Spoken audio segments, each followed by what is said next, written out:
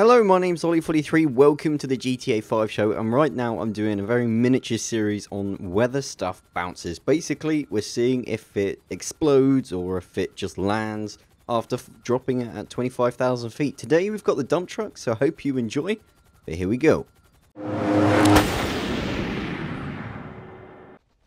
Alright fellas, so this is, if you've never seen it before, the dump truck. It is freaking, it's a vehicle version of a mammoth. It is absolutely huge. And to be honest, I was really surprised when the Cargo Bob was able to carry this, because it's double the size and it just... I mean, look, it's completely disproportional. But anyway, it's great that you can do it, because we can do crazy shit like this in YouTube videos. But if you're wondering where I found it, basically it's the quarry in Blaine County. It's really temperamental to actually get it to spawn. The best luck I had personally was with the just driving in rather than flying in. And what you're seeing right here is me getting a picture for Reddit. I'm going to post this on Reddit and sort of say, where am I? Because it kind of looks like a fence, so people might think it's like a railing in a building or something. That might be quite cool.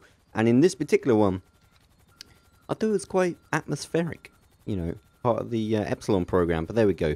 But here is what you're here for. It is the drop, 25,000 feet drop, or whatever you math people in the comment section decide it is today, because damn, you keep changing your minds. And if you're asking me how maneuverable this is while it's falling, it's pretty maneuverable until you get pretty near the ground, and then you lose all freaking control. I was like, yeah, this is going to be easy. I'm just going to land on my tires. It's going to be absolutely fine.